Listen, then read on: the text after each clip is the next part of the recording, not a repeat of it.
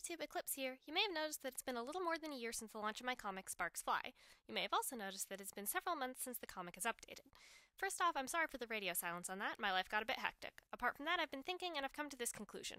I'm not doing the story I want to tell justice. The current version of Sparks Fly has officially been discontinued, but this isn't the end. The story has been returned to pre-production, and I'm currently outlining the first few chapters of the rebooted version. I don't know when it'll be out just yet, but I'll try and keep you guys updated. And don't worry, the old version will remain up on its website for posterity. I spent too much time drawing those pages to Thanos snap them off the internet. Thank you so much to all of my readers. It truly means the world to me to see you so excited about this story. I'll do my best to make the new version worth the wait. That's all for now, and I'll see you guys next time. Eclipse out!